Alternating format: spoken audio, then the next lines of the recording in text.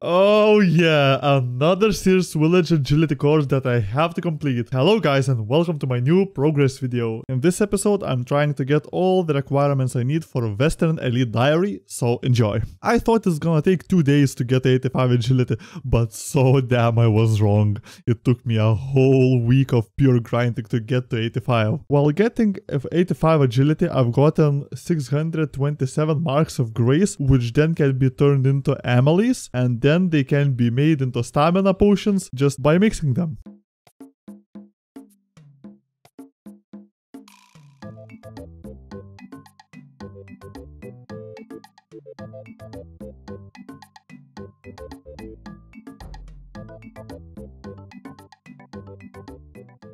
I used up all of my marks of grace which I gathered, and I have 82 super energy potions left, and that means they will just sit there for a while in my bank. And the next goal is to get 85 fletching to craft a magic longbow. Since I needed unfinished broad arrow tips, I went to the Slayer Master, and I thought if I'm there I might look at the rewards which I can unlock with my Slayer points, because I don't have time otherwise. I also would like to unlock Shroom Sprayer, because if I get a Zagomite task I would like it to be a fast one. Using my mathematical knowledge I need 160k arrow shafts to get to 85, but I thought I'm gonna make 200k because I need to make a little bit extra so I don't need to work later. And I forgot to mention, I'm only 71 fletching. I'm gonna use maple logs because I don't have any use for these logs and they are really disposable. Well, that was the easiest part of this grind, because now I will need to get enough cash to buy myself broad arrow tips from any Slayer Master. Time to alch everything I had in my bank so I could get a little bit of GP that I haven't actually used anywhere.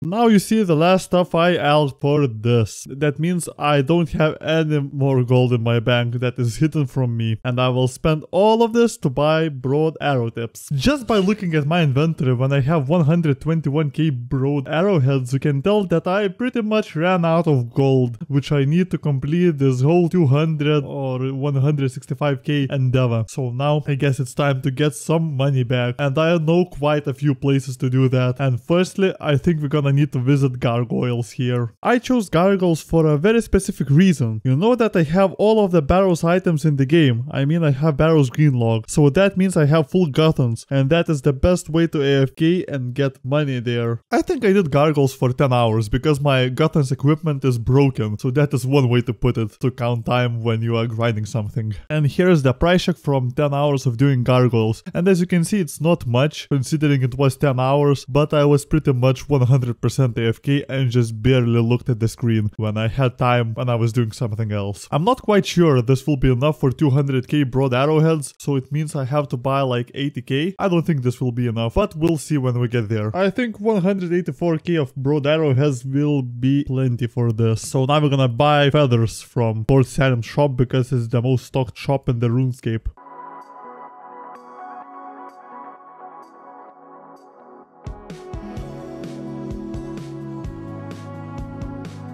Well, we are about ready to get our 85 fletching. I thought I said 200k of these, but I realized that will take too much time because I've spent 10 hours at gargoyles and that was still not enough to get to 200k of everything, aside from arrow shafts. I think it's gonna be a lot of clicking, but we're gonna get it done.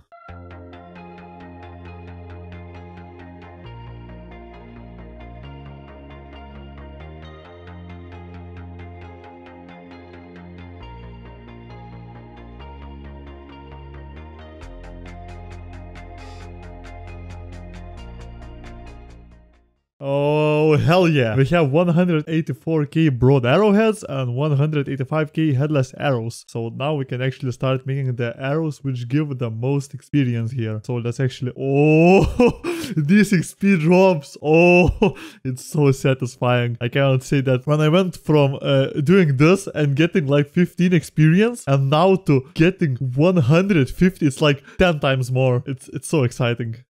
10 more levels to go.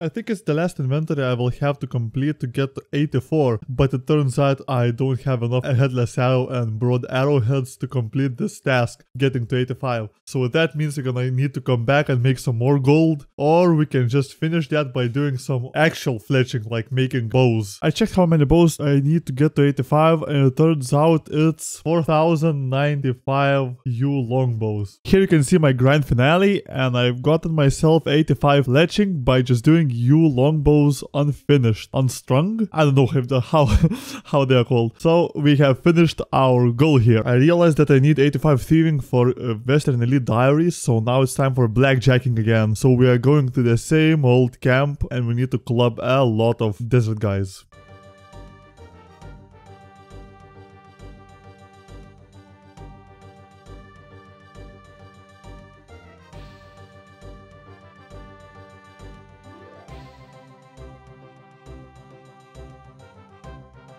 That is so hard to grind, especially after a long day of doing something. Yep, 2 more levels to go here. So we are continuing on actually just bashing this guy.